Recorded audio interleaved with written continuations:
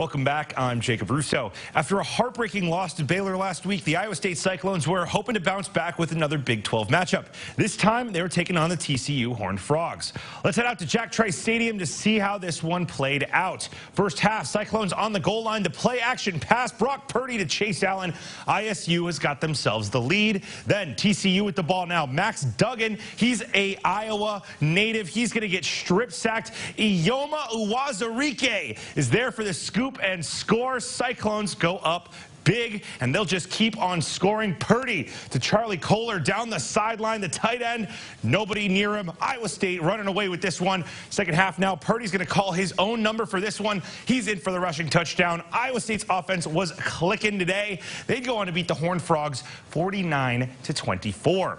And moving on to Ann Arbor, number 14 Iowa visiting number 19 Michigan, and things were not going well early for the Hawks. Mekhi Sargent fumbles on the very first play of the game. The Wolverines recover. They would end up getting a field goal after the turnover. Later on, Michigan with it. Zach Charbonnet plunges into the end zone for a touchdown, and Iowa finds themselves down 10-0, and the woes just keep on continuing. Nate Stanley's pass is going to get picked off by Ambry Thomas. Stanley had 3 INTs on the day. The Hawkeyes just could not get it done today. They fall for the first time this season, 10-3, the final.